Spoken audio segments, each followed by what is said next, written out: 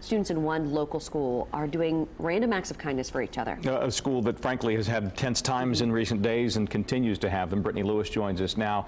Simple thing, big impact though. Yeah, so this was at Carmel High School, and what happened was a group of students put positive notes on every student's locker. As we've reported on Daybreak, alleged threats have left students and parents concerned. It just so happened the school has been working on a random act of kindness project this week. As one teacher told me, it fell at a time when they needed it most. Words have power. The kids in this school know that.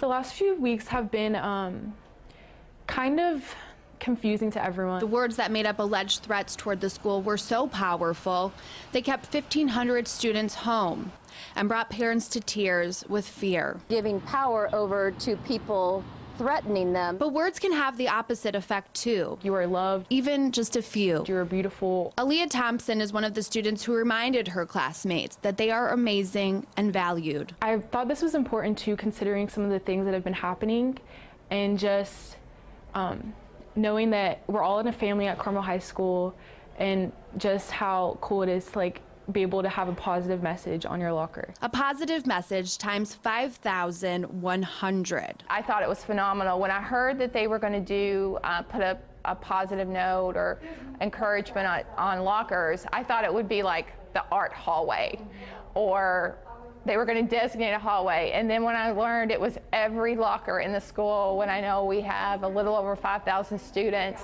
I just thought that was amazing. Some kids were going to classes and I saw a couple of my friends and they're like, what is this for? This is really cool. Words have power.